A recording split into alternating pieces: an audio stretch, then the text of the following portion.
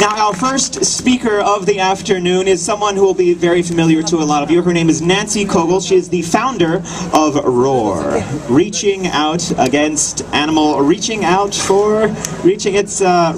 for animal rights. She's also producing a vegan documentary.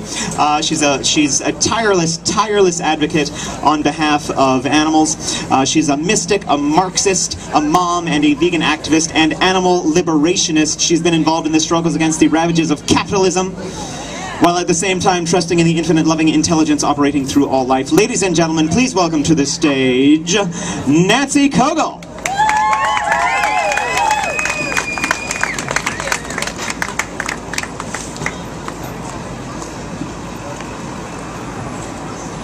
What an amazing, beautiful crowd. Oh my God, just beautiful.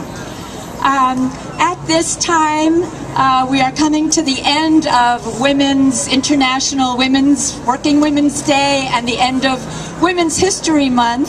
And because of that, I would love to, number one, thank Pam and all the people who helped make this happen. And I'd also like to recognize Pam as an amazing woman who is one of the few people I know who looks at the larger picture of what's going on in the world and the relationships between things.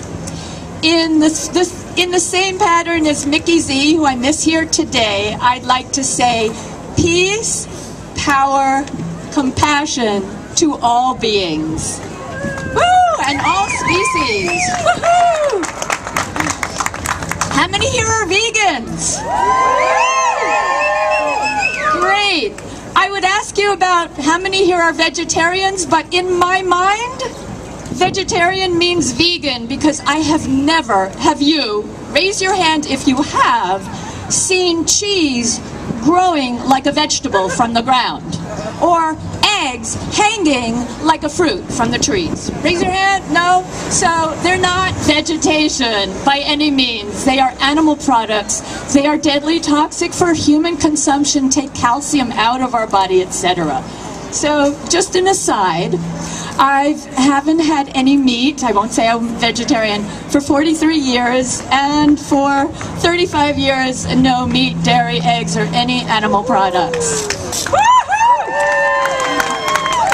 Going to be 67 and filled with lots of energy. So, the main thrust of what I'm going to say is to ask three questions actually. Number one, what is the problem? Number two, what is the solution?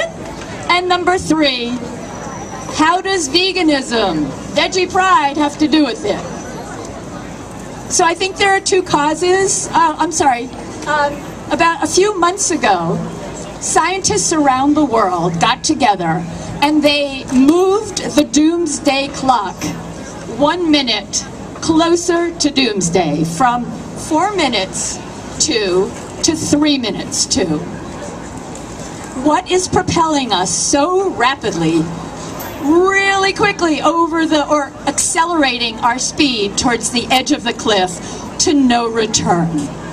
In my mind, it's two things, and that is the system of capitalism and the system of speciesism, or animal industry, animal agriculture. And the way I see that they're linked is, number one, they started at the same time. About 10,000 years ago, humans got it into their minds to capture, confine, castrate, kill, steal the milk from, steal the eggs from animals. And I am like Plutarch. Like, how did it ever get into somebody's mind to do that, to take a life and to steal milk that belongs to a baby calf, to steal eggs that wolves and foxes eat, yes, but not humans. So Plutarch said, I rather wonder, both by accident and what state of the soul, the first person put to their lips gore and blood. I have 3,829 pages. I'm only kidding. Okay, so that whole system meant that they had to constantly get more grass for grazing, and the word for war in Sanskrit, agave, means looking for people's cattle to steal.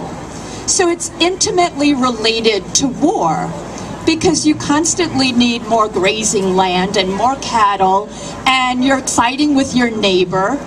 It also leads to patriarchy, because our oppression of women, or domination of women by men in society, because the men accumulated these cattle and grains and wanted to pass it on to their offspring.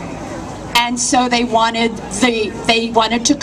did control women's reproduction that way, by making sure it was their offspring.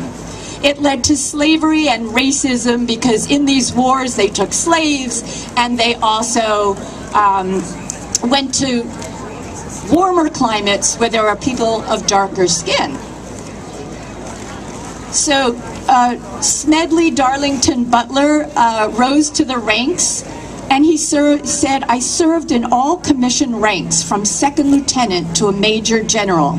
And during that time, I spent most of my time being a high-class muscle man for big business, for Wall Street and the bankers. In short, I was a racketeer for capitalism. When the dollar only earns 6% over here, then it goes overseas to earn 100%.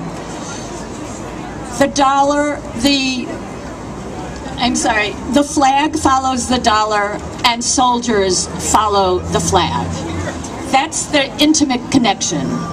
Okay, so animal agriculture.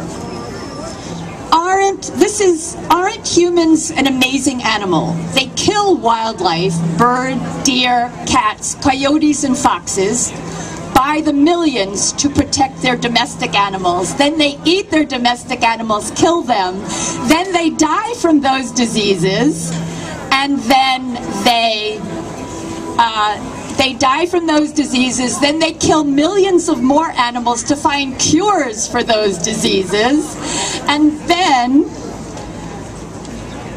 millions of people die every day from starvation, and some are dying of laughter, because we humans send out cards once a year praying for peace on earth. That's C. David Coates. So the question is, animal agriculture. Number one, it's violence and killing and cruelty that every religion, the human heart, life itself is against. It's the number one cause of cancer, heart disease, obesity, diabetes, impotence, osteoporosis. That's number two. Number three, it's destroying our planet faster than any other industry, and that includes through climate change, killing 250,000 people every year. 60,000 people die of starvation every year, because most of the food goes to feed the animals. And the workers, and lastly, the meat, dairy, and egg industries injure and kill more workers and exploit black, female, and immigrant labor more than any other industry. So, what is the solution?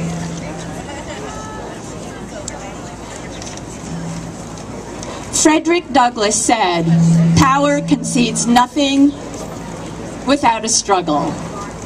It never has, and it never will."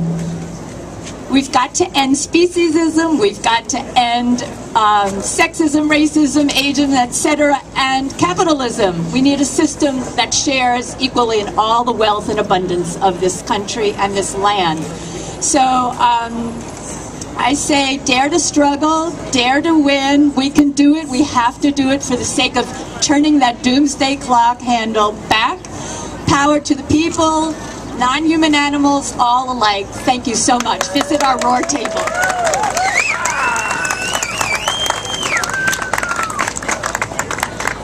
Thank you, Nancy Kogel. Do make sure you visit her table right there, the R.O.A.R table. They've got some very interesting literature and so forth and so on.